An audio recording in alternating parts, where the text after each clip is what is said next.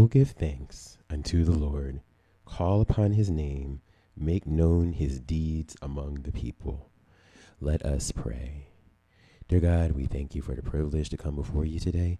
We thank you for bringing us into yet another month, this month of May, and for keeping us throughout this week. We pray right now that as we gather in this place, both physically and wherever we may be participating, whether we're in our homes, in our living rooms, in our dining rooms, in our cars, outside enjoying the beautiful weather, whatever we're doing while we are participating in this service, we pray that you would meet us where you are. Have your way, get the glory out of all that we do today, but we know that we can't do this without your presence. So we ask your presence to rest upon every place physically where we are and upon this broadcast so that wherever people are partaking in, whenever they watch, they will come to know more about you because you are truly the focus of this time. We love you. We thank you for keeping us, and we pray that you would help us to be better representatives of you where you have placed us. These things we ask in your son, Jesus' name, amen. Good morning, everybody, and welcome to our service on this, the first Sunday in May. It's just amazing that we're still here. You know, we're already on the first Sunday of the 5th month of the year of 2023. So I've said a version of this pretty much every Sunday, but this year is going by pretty quickly and slowly at the same time, if you get what I'm saying. But we are thankful to be here. And I say we because even though you typically only see me on Sundays, you know, First Lady and Baby Boy Sawyer are always lurking in the background. And then there's still the many other people who work behind the scenes to keep us afloat. And of course, they know who they are. But we are thankful to be here, thankful for your prayers, thankful for your kind words, thankful for your support of this ministry. You all are the ones that keep us afloat. As always, you know, we like to make sure people know how they can find us. Oh, let me take my name down. But yeah, as always, we want people to know we're on Facebook, which presumably if you're watching us live, you know this. So we are on Facebook at Pivot Point Gathering. We're also on YouTube at Pivot Point Gathering. Just a minute. We are on Instagram at _pivot_point. We are on Twitter as _pivot_point. And we are on TikTok as _pivot_point. So it's good to see you all. Apparently, I can't see my Facebook comments. So I know I usually interact with you all a lot more. Yeah, I usually interact with you all a lot more. But today, I can't see comments for some reason. So, in fact, I'm making sure that this service is even going out live. If you all can see me, looks like you all can see me. But like I said, I can't see your comments today, which is weird. But I will keep trying. And we are also at our website, pivotpoint.church. So I'm glad to see all of you. I know that some of you are watching. As I said, I'll keep checking to see if your comments will come back later. But right now, unlike how things usually are, I cannot see your comments today. But I'm thankful that you're here anyway. So, but I also usually use this as a time to encourage those in our circle. You know, if you're watching and you feel so led to do so, share. This is how people find out that we exist. One of the benefits of the pandemic is that it made sure that so many of us would be able to have access to church in our homes. You know, a lot of churches were not streaming online before that, but most are. The disadvantage is that it no longer sets us apart. So if you feel like people in your network could benefit from what we're doing, I encourage you to share us right now. In fact, I am sharing right now. Not that you all will see because presumably you all are watching, but I encourage you to share. If you're not the kind of person who likes to share, it's cool. I probably wouldn't share either where it's not, you know, my church. But I'm very thankful to be here, and I'm very thankful that you all are here gathering with us. Again, I'm going to try these comments one more time. If they don't come in, then they just are probably not going to come in. Yeah, they're not going to come in today. I don't know how I can check my stream settings while I'm streaming, but, you know, things happen. So all this means is that we're going to have to improvise a bit when we get to our prayer requests. because, like I've said, unfortunately, I cannot. Well, actually, I can probably pull them up on my phone, but right now I can't see them. So, but I am glad to be here. It's been quite a busy weekend. For those who didn't know, one of my cousins is getting married. Actually, he got married last night, but it's more or less his wife, well, my new cousin, she's Ghanaian, so they're having two ceremonies. So one ceremony was last night, and the other ceremony will be in a few weeks. But it just was great to come together and see family and friends, but mostly family that I hadn't seen in a while, and just talk with my cousins about how important it is for us to stick together and spend more time together in light of the fact that, our parents are getting older. It's going to be up to us to keep the family together. So it was nice to be in that environment, and congratulations again to Matt and Orekwa. I think I said her name right, but my new cousin. And you'll probably hear me congratulate them again in a few weeks because they're having their traditional American ceremony in June. But it just was great to spend time with family, get to meet my new extended family. And yeah, as one of my cousins and I were saying yesterday, it's also nice to come together as family when it's not around a funeral or something, because, those are the main times family members could really come together. We come together at weddings, we come together at funerals, and say that we need to come together more often. So it was nice to actually come together for something that wasn't sad. And I encourage all of you, if you're looking for a reason, just reach out to that loved one. It really does make a difference. We were placed here not to be alone, but to be in community with one another. Scripture says that over and over again. So for many of us, if you have family and your family is not toxic or detrimental to your health, be thankful for that and spend time with them. That's your built-in community that God has given you. And I'm also thankful for those of you who feel that Pivot Point Gathering is your community. We are thankful for that. And that is one of our goals, to provide community to people who need it. We're going to be doing better with having more in-person and virtual events so that we can really interact with one another. But I'm thankful for each and every one of you today, even if I can't see your comments. Yep, they're not going to come through today. Okay, so moving on. We are going to jump into our selections for today.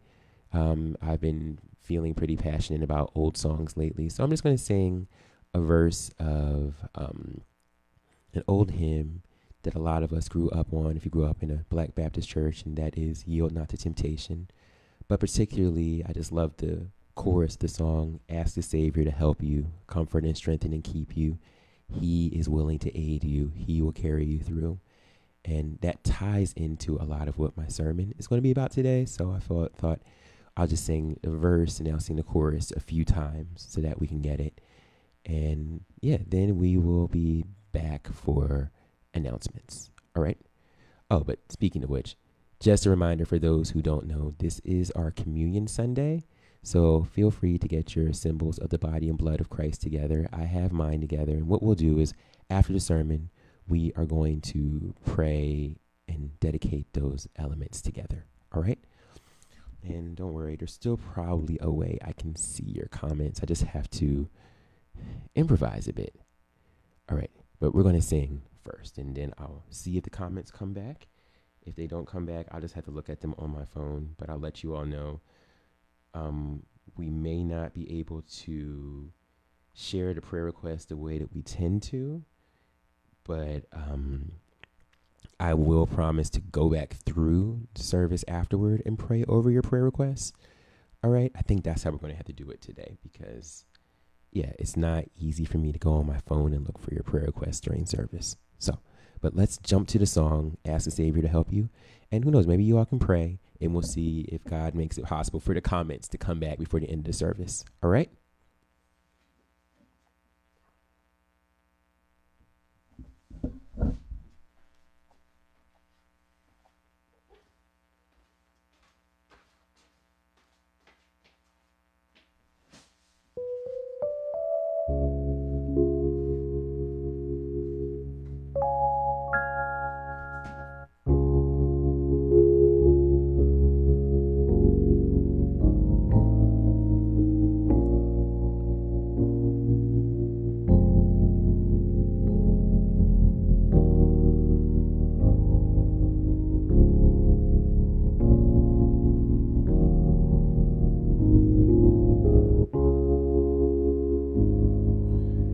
Yield not to temptation, for yielding is sin. Each victory will help you, some other to win. Fight manfully onward, dark passions subdue. Look ever to Jesus, He will carry you through. Why don't you ask the Savior to help you, comfort, strengthen, and keep you? He is willing to aid you. He will carry you through. I'll sing the verse one more time. Yield not to temptation, for yielding is sin. Each victory will help you, some other to win. Fight manfully onward, dark passions subdue. Look ever to Jesus, He will carry you through. Why don't you ask the Savior to help you, comfort, strengthen, and keep you? He is willing to aid you. He will carry you through. Why don't you ask the Savior to help you, comfort, strengthen, and keep you? He is willing to aid you. He will carry you through. Why don't you ask the Savior to help you, comfort, strengthen, and keep you? He is willing to aid you. He will carry you through. Why don't you ask the Savior to help you, comfort, strengthen, and keep you? He is willing to aid you. He will carry you through.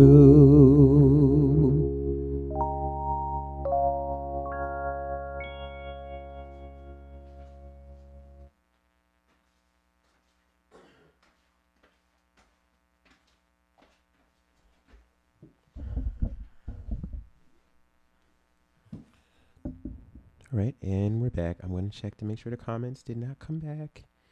They are gone. Okay. Well, it is good to see you all today.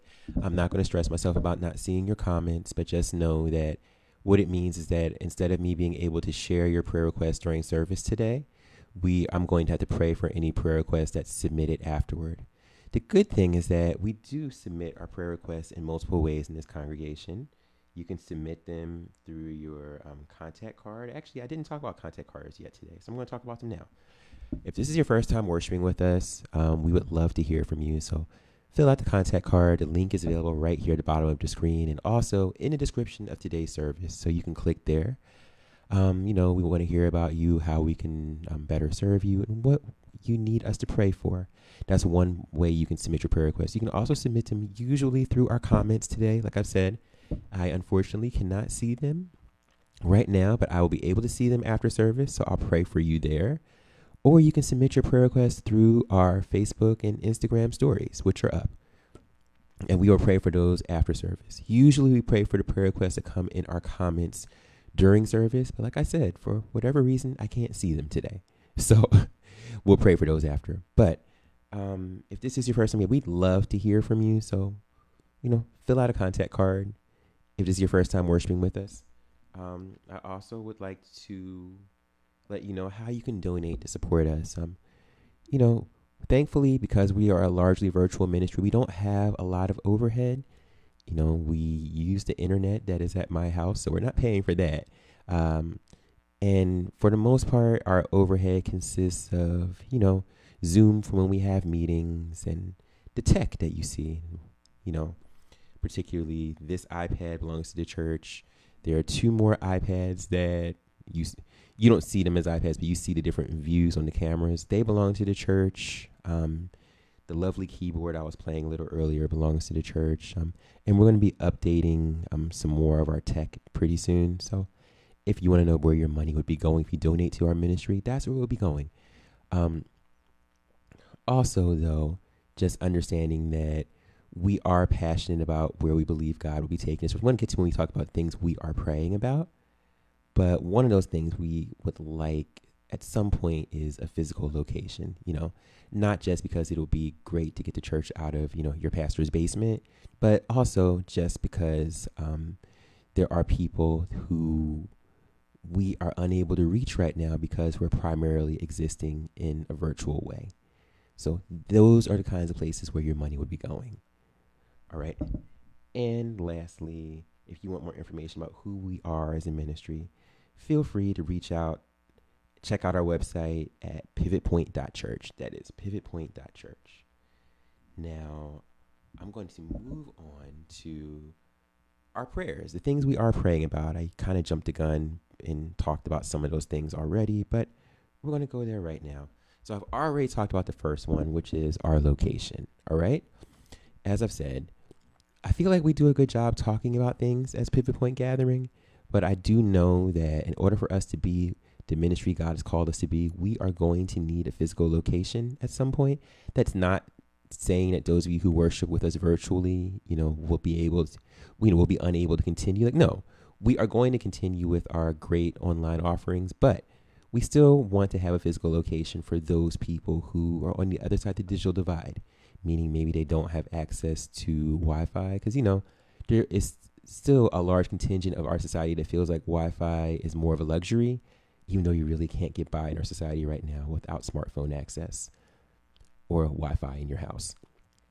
But we know there are some people who just don't have access to the kinds of social networks that we are available on, being primarily Facebook and YouTube. So we want to make sure we can reach those people, or people who are just uncomfortable with, social media. And there's good reason for that. Some people find social media to be incredibly unhealthy, especially for people who are younger. So I get it. And then there are some who are senior citizens who don't really understand the technology, So whatever the reason is that people can't find us, we want to make sure we're accessible to as many people as God puts it on our hearts to reach. So that's one of the reasons that I feel it's very important for us to have a location. We can do a lot as a virtual ministry, but there's still some things that we need a brick and mortar building to do. And then when we talk about capacity, our ability to complete the vision that God has given us. Some of you know our new tagline is breaking barriers and building bridges. That takes a lot of people. As much as I would like to do all of it on my own, I know that I can't. And that's actually a bit of a struggle for me sometimes, but I'm coming to acknowledge my own personal capacity and my limitations. But I know that in order for us as a ministry to be who God called us to be, there will be some more people that God will be sending our way, some financial resources God will be sending our way, some great ideas that God will be sending our way. So when I talk about capacity, that's what I mean.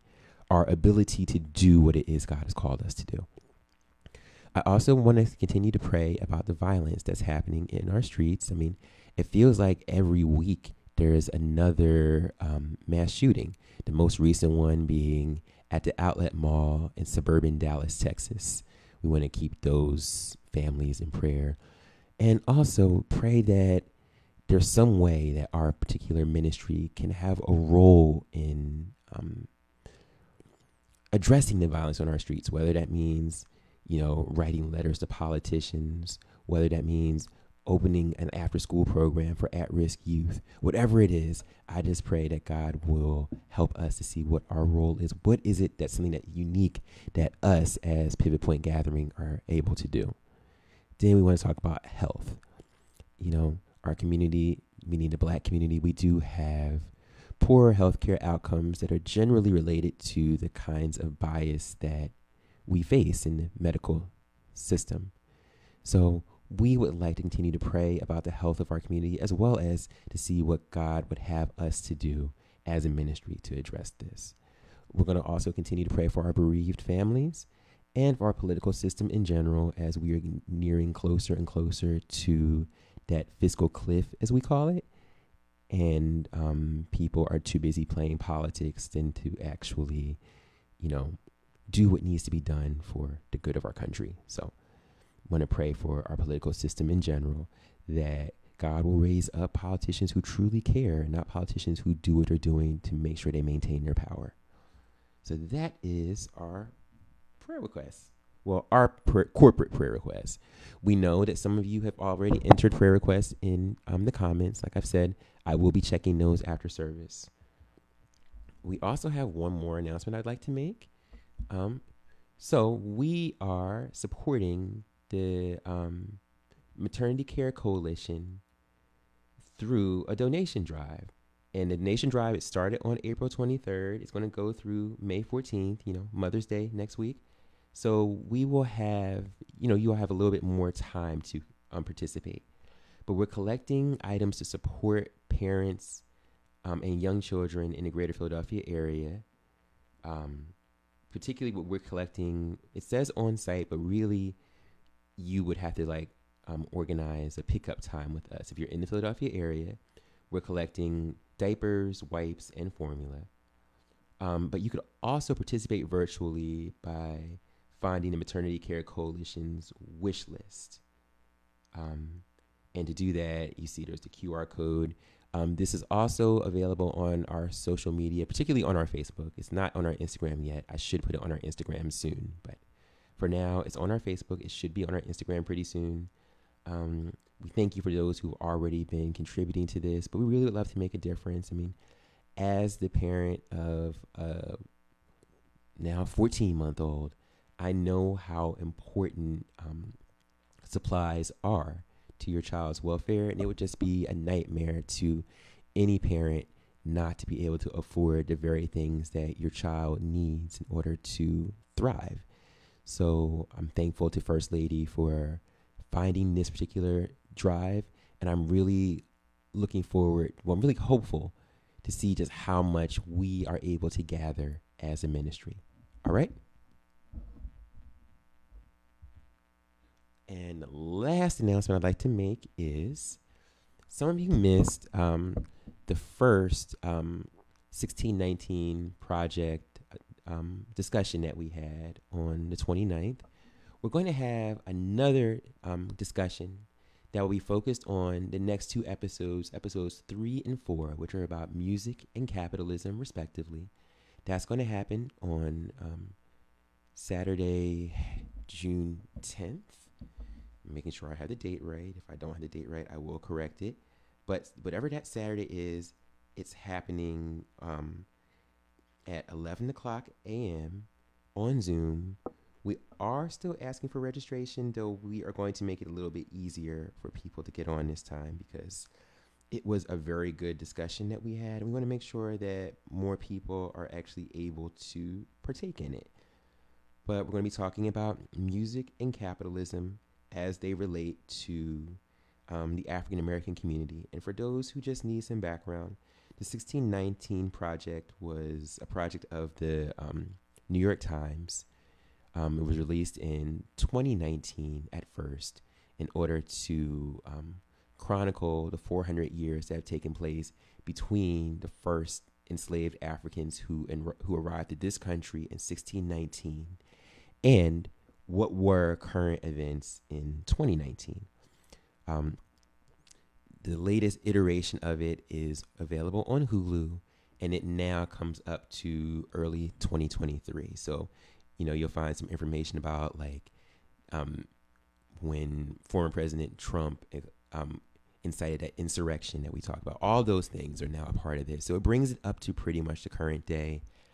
And it's going to be great to see just how they chronicle the history of African Americans, our role in music, and also the way that slavery was informed by capitalism.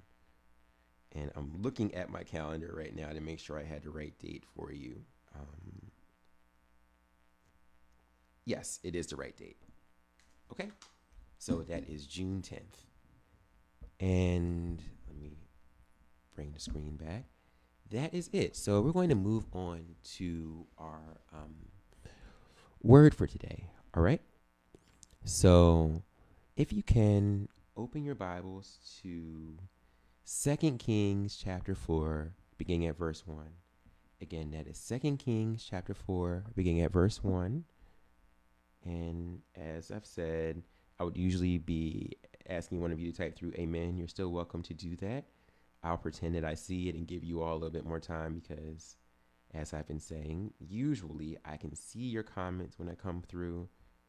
They are not coming through today. So, but we will be reading from the New American Standard Bible, all right? 2 Kings chapter 4, verses 1 through 7. But like I said, I want to just personally greet all of you, because some of you are used to me greeting you all every Sunday, and I'm like, I miss being able to say hi. The comments do make it feel like in some ways you're in this room with me. And so I definitely miss that, but I know you all are here. Just keep praying. Your prayers do keep us afloat.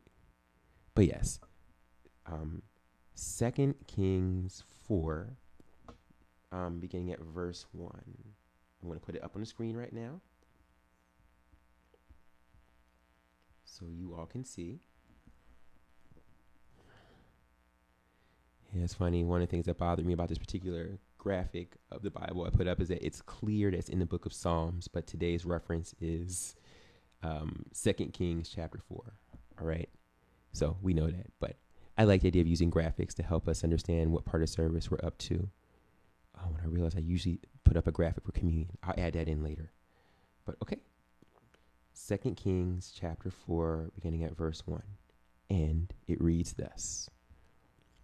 Now a certain woman of the wives of the sons of the prophets cried out to Elisha, your servant, my husband, is dead, and you know that your servant feared the Lord, and the creditor has come to take my 2 children to be his slaves.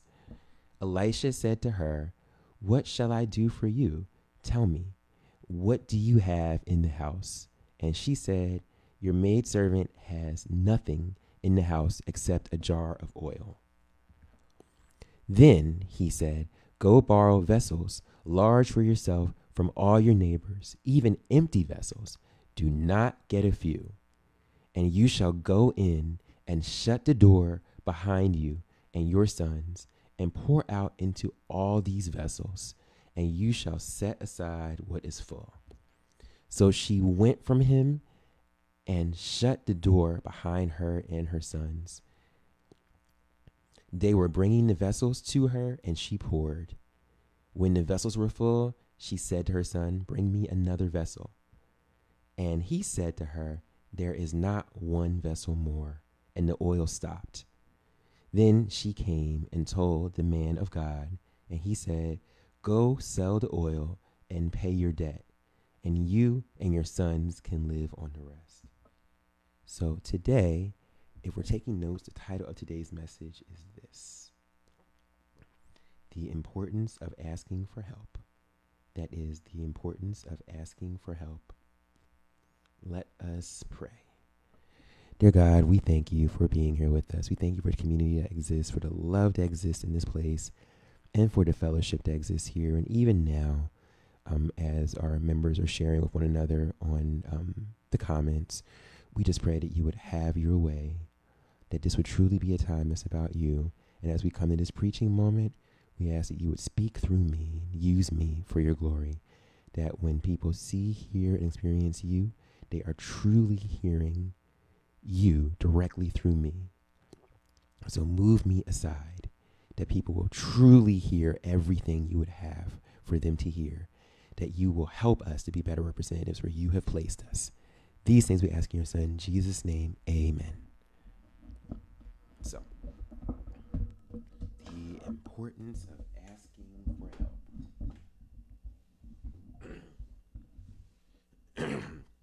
Just give me a second. I have to get the preaching iPad out.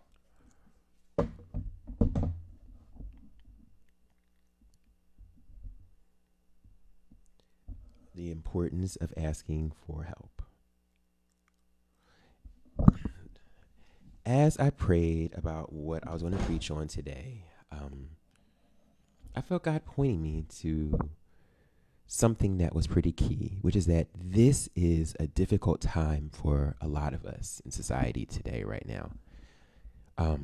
For all intents and purposes, we are in the midst of another recession.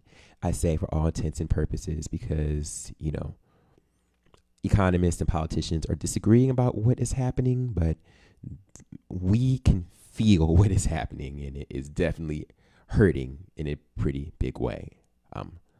We are experiencing, all the major impacts of an economic downturn, whether people want to acknowledge it or not.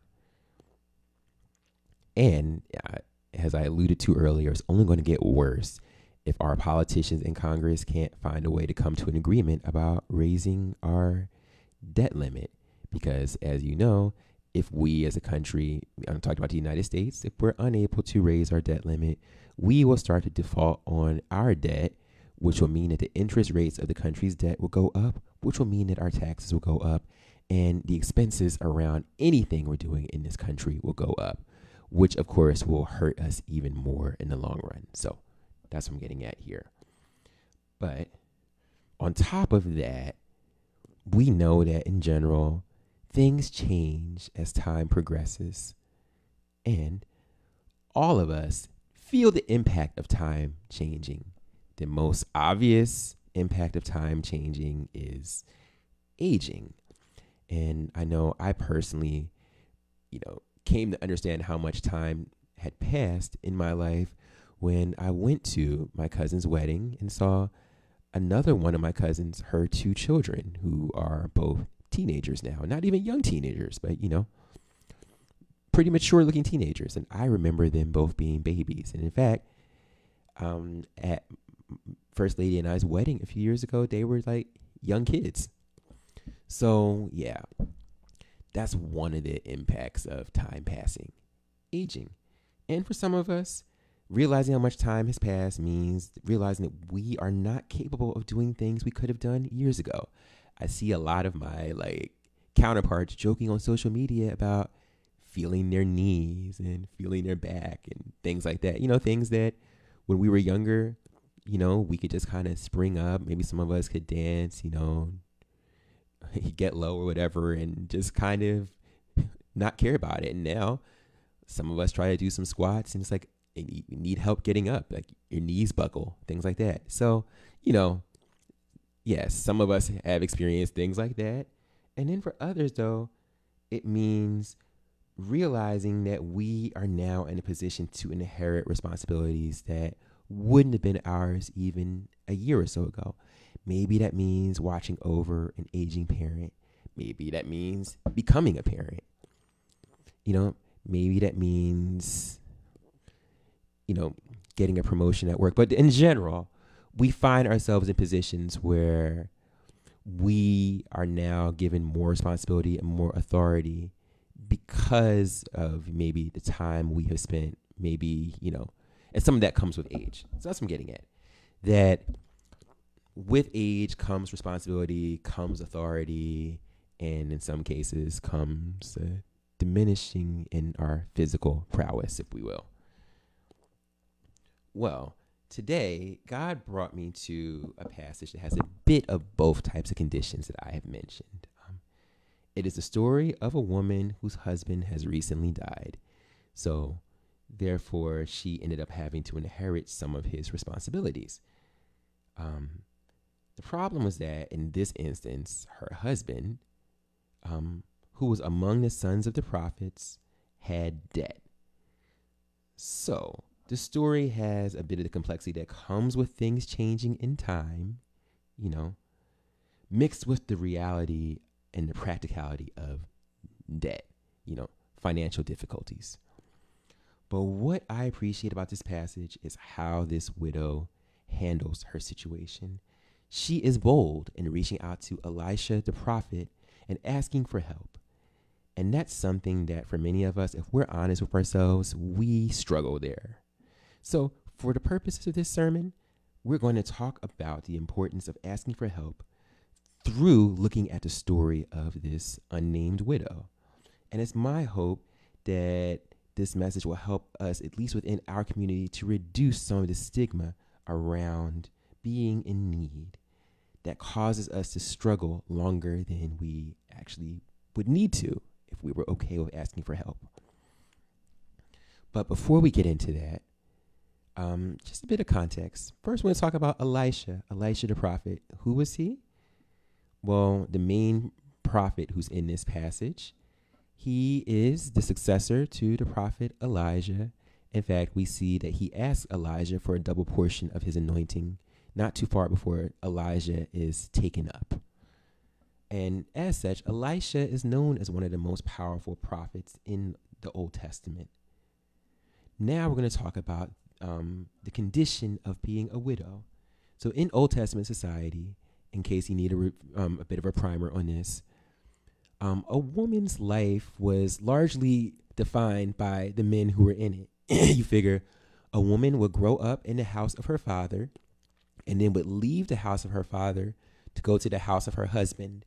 And if said woman were to outlive her husband, she would end up being the responsibility of other male relatives, and typically sons, sometimes the brothers of the husband, or things like that. In fact, you all may remember some of this from the book of Ruth. We talk about Boaz, the man that Ruth ended up finding, but Boaz was in the role of kinsman redeemer, meaning he was the closest male relative that could have assumed responsibility of Ruth after her husband and his brothers were killed in the war. So, as you can understand now from the book of Ruth, we find that widows can really find themselves in pretty precarious positions if they are unable to find a man who will take care of them pretty quickly.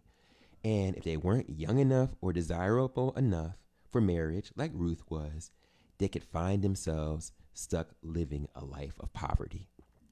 After all, during this time, one of the most common ways that women were able to live if they were not, living in the house of their father or the house of their husband, they ended up becoming prostitutes, because that was pretty much the only thing a single woman could do during that time. And then the last piece of context I want to say is I want to talk a little bit about the widow's husband being among the sons of prophets. So this is generally interpreted that the husband was literally the son of a prophet, which is something that is confusing to some of us because most of the prophets we hear about in the Old Testament, we don't hear about them having families. In fact, it sounds as if they were unable to have families because the mission on their life prevented it. When I'm talking about, I'm thinking about people like Isaiah, Jeremiah. We even talk about Daniel being a prophet, but Daniel was also quite likely a eunuch, so he couldn't have had children even if he wanted to. But what this passage lets us know is that there were some prophets that were, in spite of their call, able to marry and have children. And because they're referred to as the sons of the prophets, as a group, it lets us know that these were people who were likely to band together, quite possibly because of the fact that they had a pretty unique upbringing. Think of it as the way that children of pastors today kind of come together. Nobody really understands their upbringing, but each other. So it's like an affinity group, if you will. But the thing I want to make clear about this is that even though the widow her husband was among the sons of the prophets, being the child of a prophet did not mean that he had a prophetic call over his life. And I'm making that clear. Because we understand this, that the prophetic is not necessarily something that goes down bloodlines. Just like being a priest doesn't necessarily go down bloodlines, meaning, yes, in scripture, there was a particular tribe, the tribe of Levi, that was designated to be the priests. But we've also seen in places like, let's talk about the story of Samuel. Samuel was seen as Eli's successor when it came to the priesthood, but Eli's own children were not good priests. So, in scripture, the prophetic went the same way, in the sense that Elisha was Elijah's successor, and Elijah didn't pick up his, prophetic mantle from his father, just like Elisha didn't pick it up from his father. So the thing I want to make clear is that being the child of a prophet didn't necessarily guarantee that a person would be a prophet, but what it did guarantee was an increased level of familiarity in how things worked, and how God worked and how the things of God worked. And we see that kind of thing today, even with, say, children of ministers have a better understanding of how church works than the average person would, whether those children are called to preach or not. That understanding, that familiarity does not go away. And I'm bringing this up because while we don't know if the widow's husband was a prophet, we do know that he had a lot of familiarity with how the prophets worked, and that he seems to have passed that familiarity on to his wife based on the way she handles herself in this passage. So now that we understand these things, I'm going to jump right into the first point, which is this. We cannot be too ashamed to ask for help. Again, we cannot be too ashamed to ask for help. All right?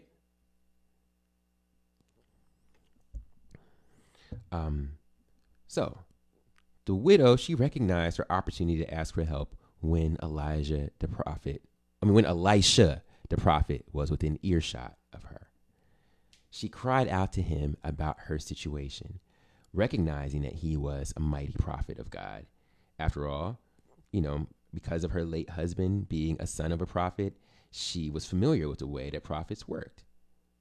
And her husband probably was known to other prophets at that time as well. And the woman, as she talks to Elisha about her husband, she makes it clear that her husband feared the Lord. Yet, in spite of her husband fearing the Lord, he had a problem that many of us are still ashamed to talk about today, even though, statistically, the majority of us deal with it to some extent. He was in debt. And what is especially interesting about this passage is that there is no moral judgment placed upon him for being in debt. I say this because there are many people today who feel that having debt is always an indication of some sort of moral failing. We tend to think you're in debt because you're spending above your means, and you're spending above your means because you're wasteful. Therefore, being wasteful makes you immoral. But this passage kind of pushes back against that, because the passage makes it clear that the widow's husband was a man of God, a man of faith, a believer, a person who was God-fearing. And yet, he had debt that ended up impacting his wife and kids upon his death.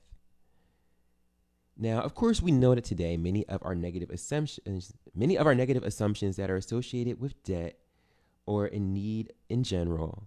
I'm going to start that again. So, of course, we know that today many of our negative assumptions that we have about debt or being in need in general come from our understanding of capitalism. We feel like the only worth we have is what we are able to produce. And if we are not able to produce enough to adequately take care of those that, we are responsible for, our loved ones, our families, our children, we are likely to feel that we are deficient in some way instead of realizing that it's really the system itself that is deficient. But that is another story entirely.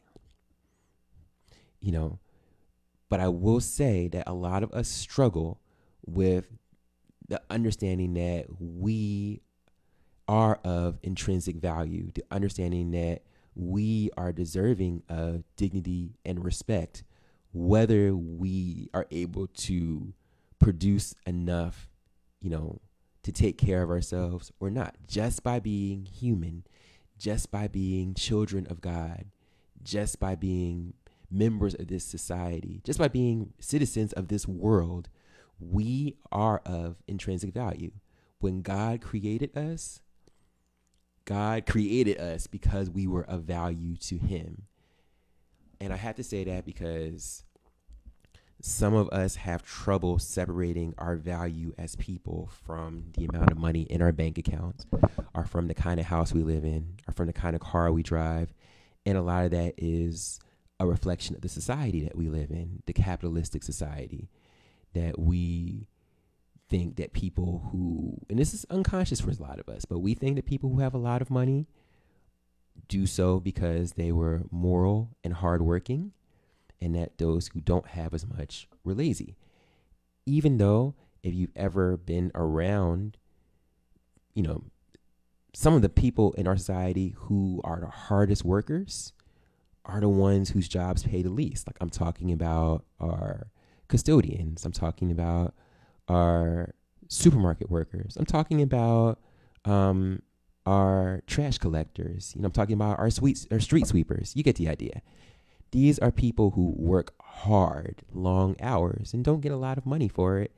And then you find that people in certain contexts who are multimillionaires or billionaires may be doing that because they just kind of inherited it. So all I'm saying is that in a lot of ways, capitalism is the reason that we associate immorality with being in debt, instead of understanding that a lot of us are in debt because we live in a messed up system.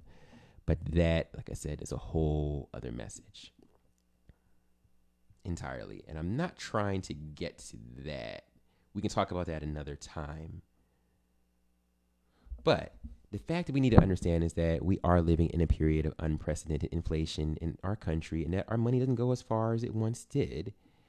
So it is sad when you think about how much pushback there has been against any kind of debt relief that would benefit the average person. And yes, I'm talking about, trying to increase the minimum wage. There's been a pushback against that, or trying to forgive the debt for a lot of people who, went into debt trying to build better lives for themselves by going to college. And yet there's pushback against forgiving debt that was taken out to try to improve one's life. And so what I'm saying is that there is a lot of selfishness in our society, and that, truth be told, it feels like sometimes the only people our society really wants to help are the wealthy billionaires and millionaires who probably don't need as much help as the rest of us. But as I said, I digress. Another message entirely. The point here is that the widow in this passage knew that the debt that she had was going to lead to her children having to work it off as indentured servants. And she didn't want that to happen. So when the prophet Elisha was within an earshot of her, she cried out to him about what was happening in her life.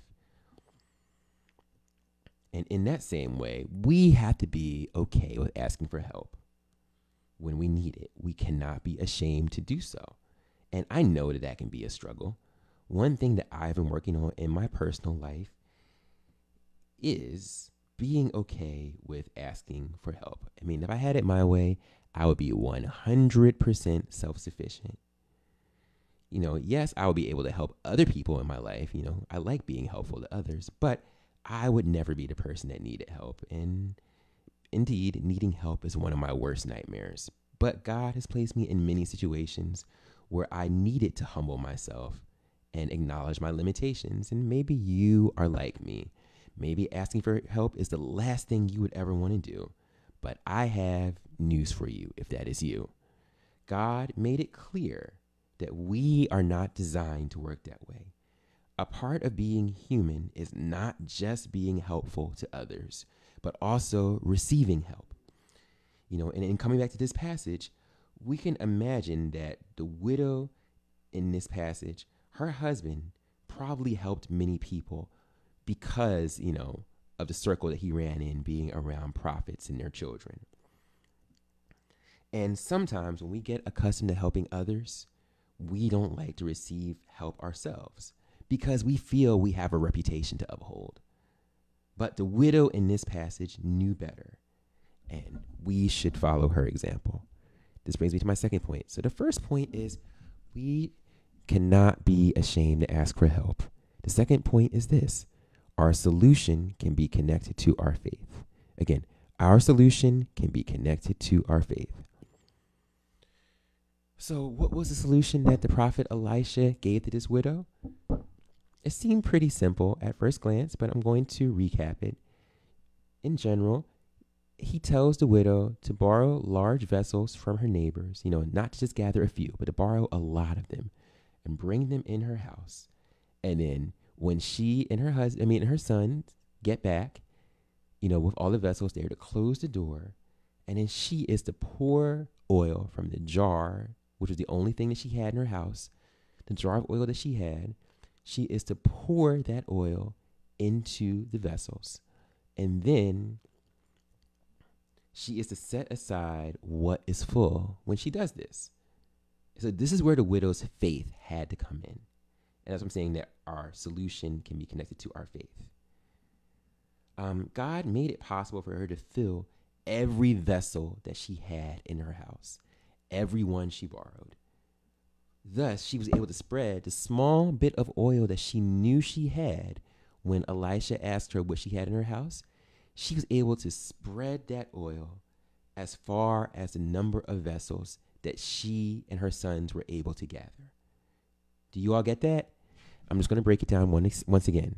If she had only gathered 2 or 3 vessels from her neighbors, that would have been the full extent of the oil that she had.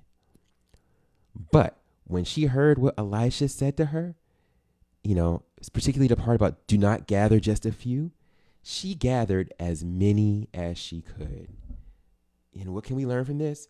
Sometimes the solution to our situation is connected to our faith. The widow and her children went all out when it came to gathering the vessels because they believed what the prophet Elisha said about how God would work things out for them. Many of us would have struggled even asking Elisha for help in the first place, let alone borrowing vessels from our neighbors. Again, I can make fun of myself here. I would gladly have allowed one of my neighbors to, borrow from my collection of large vessels if I had them.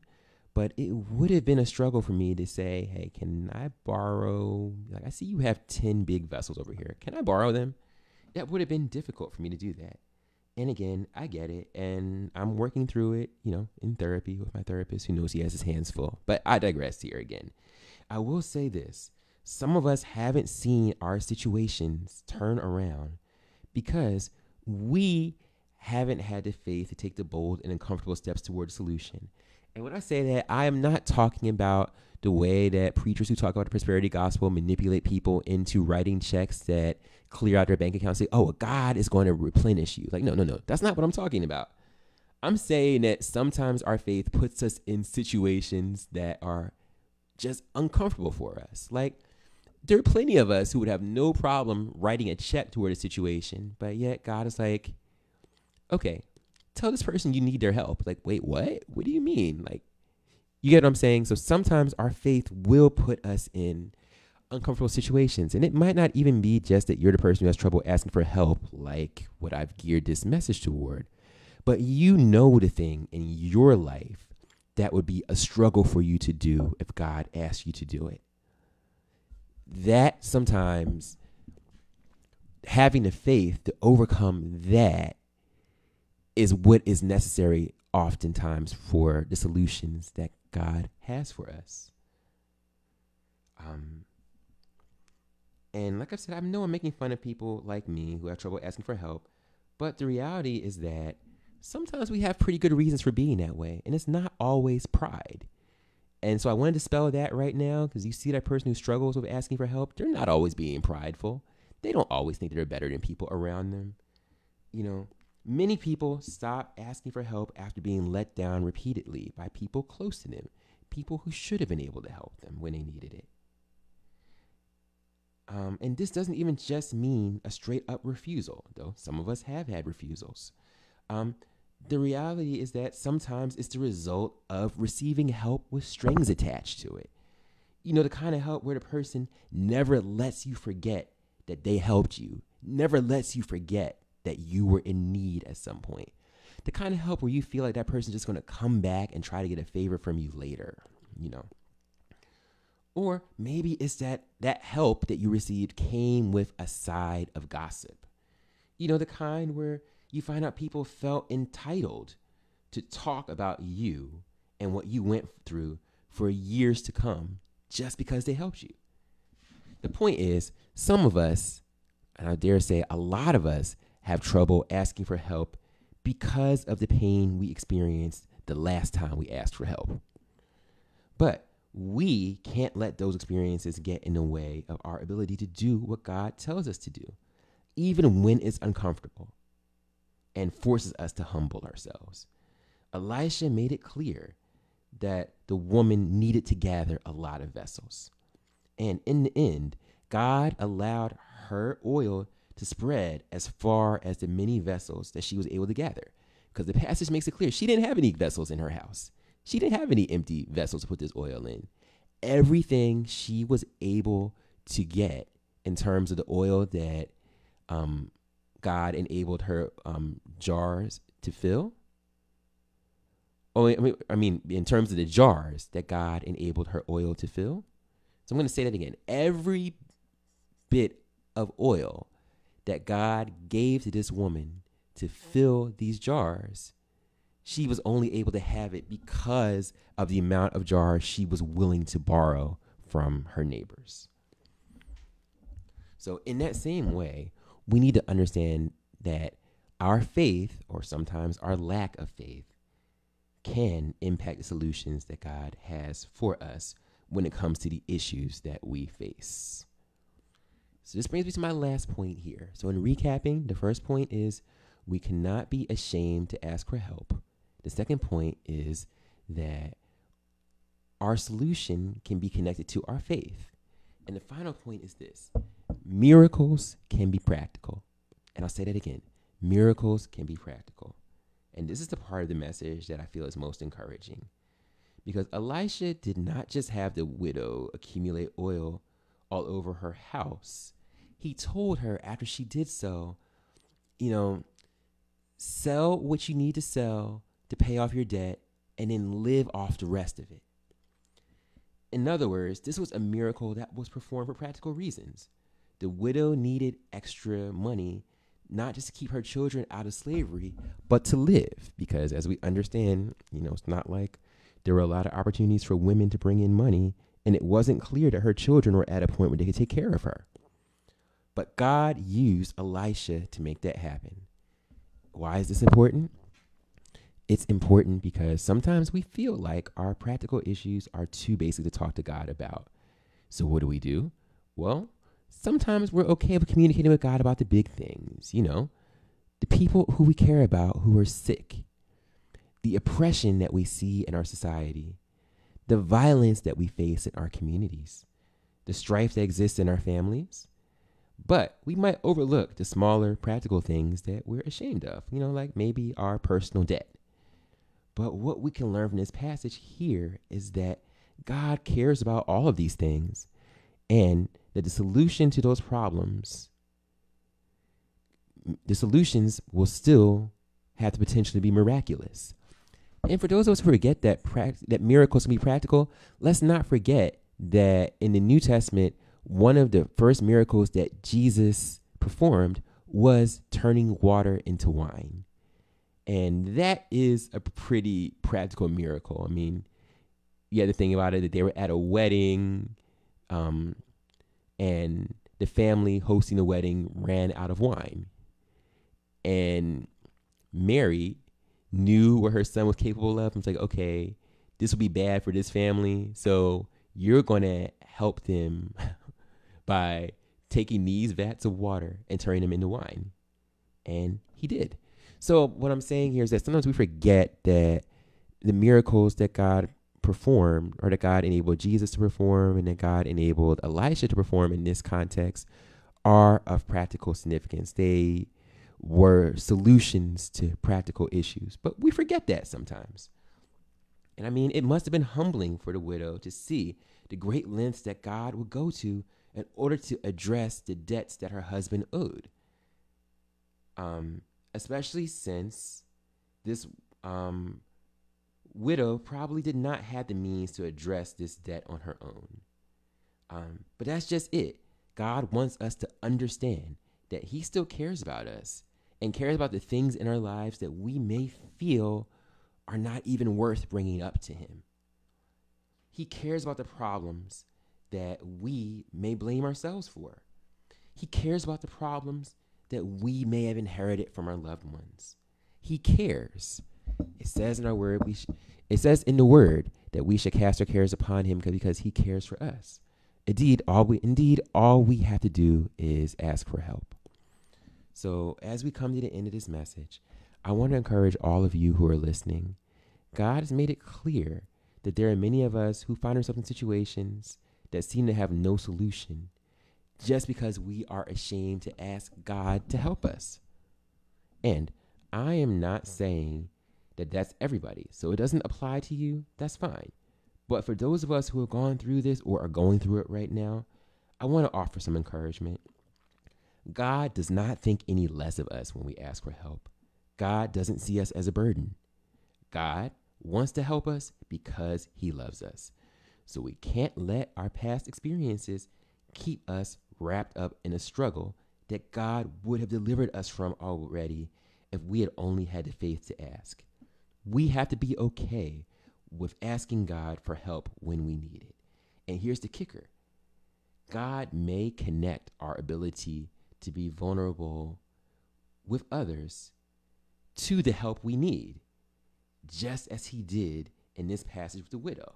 Because think about it, the widow in this passage would not have gotten the oil she needed to keep her children out of slavery and live off of for the rest of her life if she hadn't been willing to explain to her neighbors that she needed the vessels from them.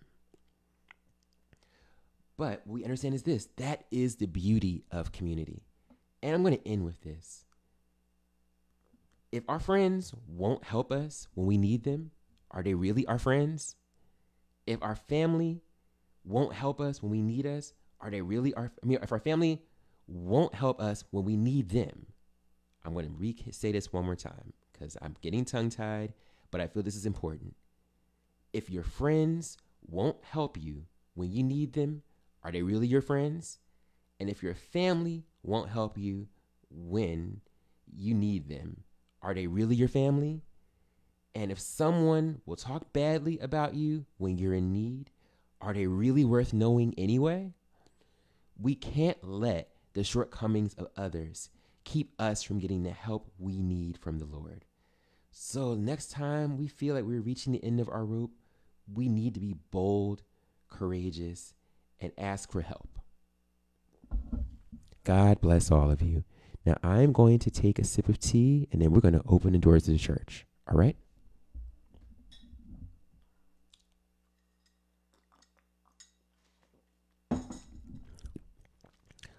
So today's message was all about not being ashamed to ask for help when we need it. And one of the best things that any of us can do right now is to form a personal relationship with God. Because what we see in this passage is the widow, she knew enough to understand that she needed to get God's attention, that God was the only one that could help her with what she was dealing with. And for us now, in order for us to have that same kind of relationship with God, we must first acknowledge the role that his son Jesus paid by dying on the cross for our sins. So if you would like to begin this journey as a believer, which means that Jesus died for you,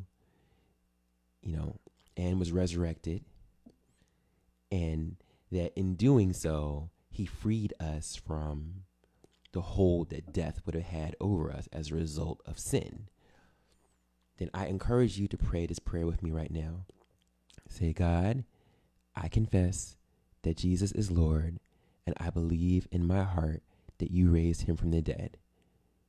If that is you, we would love to hear from you. We encourage you to fill out a contact card. You can also put it in the comments. You can direct message us. We just would love to hear from you. We'll reach out to you. You'll hear from me or from our First Lady or from our deacon, and we'll give you the next steps. We'll help you with the next steps in your journey as a believer, whether that means uniting with us as a full member, uniting with us as an affiliate member, or even if we help you find a church that can teach you and help you to grow in the ways of God close to where you are. Because as I've said, we do want to open up at some point. We will be in a building at some time, in the future. But if that's you, reach out to us and you'll hear back from me or from our First Lady or from our deacon. Or maybe you're somebody who already identifies as a believer, but you are looking for a church that you can belong to. A church that's passionate about breaking barriers and building bridges like we are. A church that's okay with having difficult conversations about racism, sexism, homophobia, and all other forms of oppression. A church that believes that social justice is not in addition to the gospel, but a part of the gospel based on what Jesus said in Luke 4:18. If that is what you're looking for, we would love to have you here as Pivot Point Gathering, whether you come as a full member, or an affiliate member, meaning you just like what we do here, but you are a part of another church too. That's cool. We love you no matter what, and we want you to be a part of our family. We would love to help you to do what God has called you to do in your life. We'll partner with you.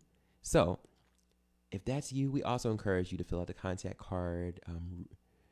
You can also leave a comment for us, direct message us, and you'll hear back from me or for our First Lady or our deacon.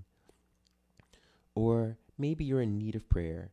Again, you can put your prayer requests in our comments today, and I will pray for them after service because unfortunately, the comments are still not coming through.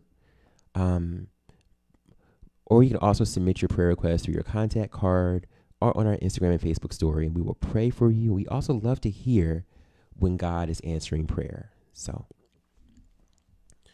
and lastly, you can also fill out the contact card if you want some more information about what we do as a ministry. We'd like to be on our mailing list. So now that we've gotten through that, I'm going to take a sip of tea, and then we're going to bless our elements of communion. So if you're ready, if you get those things together, we can move to that portion of our service.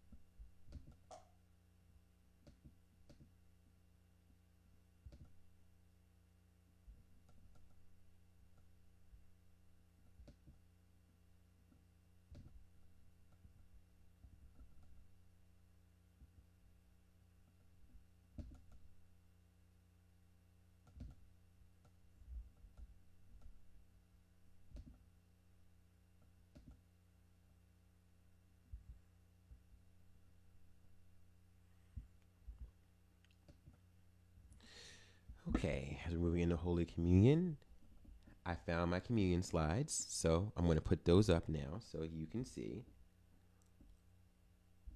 This is where we are right now.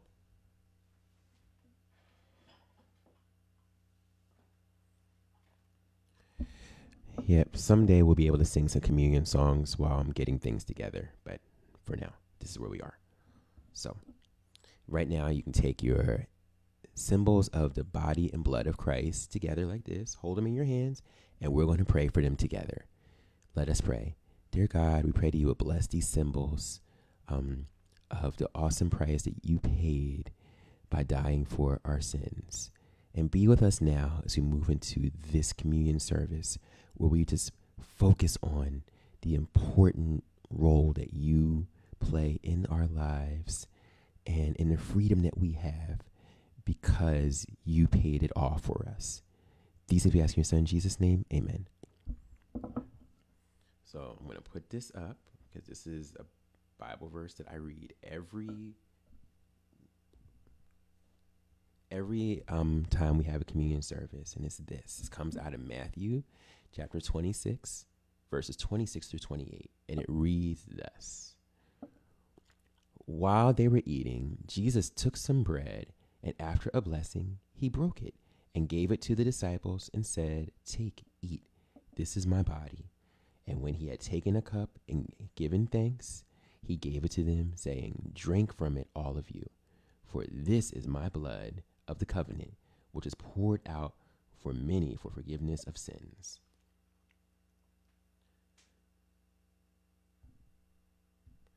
The body and blood of Christ. Let us all eat and drink thereof.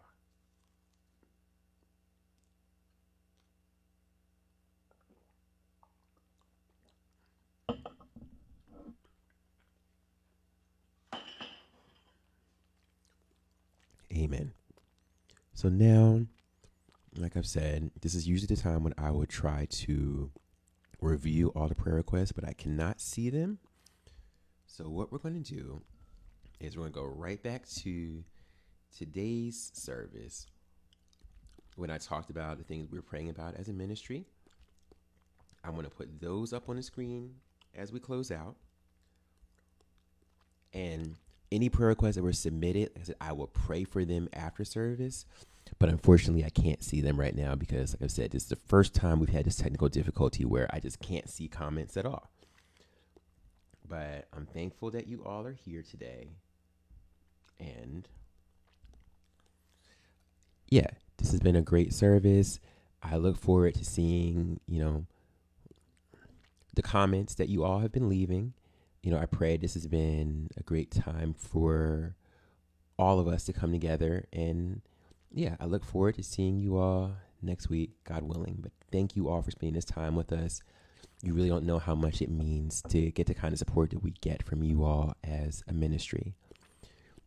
We love you all. We're thankful to be able to support you all and serve you in this capacity. We look forward to doing a lot of great things together as this church.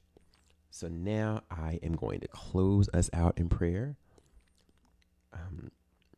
We're going to talk about these prayer requests first, and then, we will close. But thank you again. I love all of you. And I'm really feeling, I guess, the spirit of my father in the ministry coming up.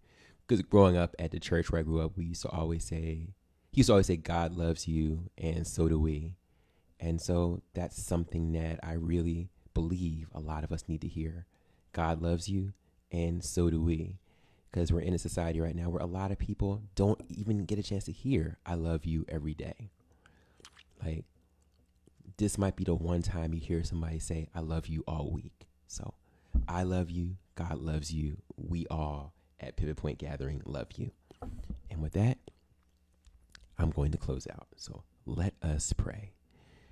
Dear God, we thank you for the privilege coming before you once again. We thank you for the word that was preached and for the challenge you gave us to ask for help when we need it. Help us to work through the issues that may get between us, asking you for the help that you can provide. Help us to heal, help us to forgive, and for those of us who need it, help us to have a bit more humility. And right now, we pray on behalf of all the prayer requests that have been shared, those that are in our comments right now where I can't see them, those that are on our Instagram or Facebook stories, those that will be submitted on our Instagram or Facebook stories, those that will come in through our contact cards, and those that will come in any other way. Have your way. Show yourself in our lives, that you will get the glory out of all that we do. We know that this has been a difficult time for a lot of us. Some of us have been having financial difficulties. Some of us have been sick. Some of us have been worried about the future. Just whatever we are going through, We are thankful to know that it says in your word that we can cast our cares upon you because you care for us, and that you can do exceeding abundantly above all that we could ask or think. So we're coming before you, expecting you to work on our behalf, believing that you can do it. So we ask for your protection, Lord. We know that some of us have been going through some major challenges that have no real explanation, but the fact that we're just being tested. But we pray that you would protect us from those tests, and that we will pass those tests, that we will be great representatives of you no matter what challenges or obstacles we face. And right now, we still pray that you would give us direction about our location, where it should be, how it should look, what features it needs, and also help us to gain the capacity we need to be the kind of church that you have called for us to be. We pray about the violence on our streets and the fact that we've had so many mass shootings even in the past few weeks. And we just pray that you would help us as a ministry figure out what we can do as Pivot Point Gathering to have an impact on the violence in our streets, as well as what we can do to improve the health in our community. We pray for those in our community who are dealing with illnesses. We pray that the doctors will be able to help my little cousin Jordan, who has been going back and forth to the hospital a lot recently. And we know that there are many others in our community who are going through the same thing. And we ask you to bring about the healing that they need, to grant the doctors the wisdom that they need in order to come out with a great course of treatment, and to also raise up the caretakers they need while they're in these trying times. We pray for our bereaved families. Knowing that their loved one is with you doesn't necessarily make it easy for them to live without that loved one. So help them to know that it's okay to be sad. It's okay to miss that person because it means that they love that person. And give them the support they need. Someone that can listen to them talk as much as they need to talk about what they're going through. And lastly, we pray about our political system as we are rapidly approaching this fiscal cliff. Just bring about a solution and replace many of these politicians with those who actually care about the people that they're called to serve and care about representing you to the best of their ability. And now, as we leave this place and go back to our respective lives, we ask that you would watch over us, that you would continue to let your light shine through us. People come to know more about you and interact with us, that people will be saved because they come to know about you and what you've done in our lives. And we pray for those whose prayer requests remain on their hearts right now. Just have them know that you hear them. You even hear what they're afraid to say, and that you can work it out for them.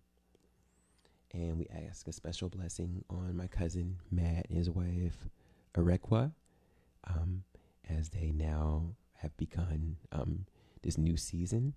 And we pray that you'll also be with them as they continue planning for their traditional ceremony in a few weeks. And now, may the love of God, the grace of our Lord and Savior Jesus Christ, and the sweet communion of the Holy Spirit rest, rule, and abide with us now, henceforth, and forevermore. Amen. God bless you all, and God willing, we will see you next week for Mother's Day.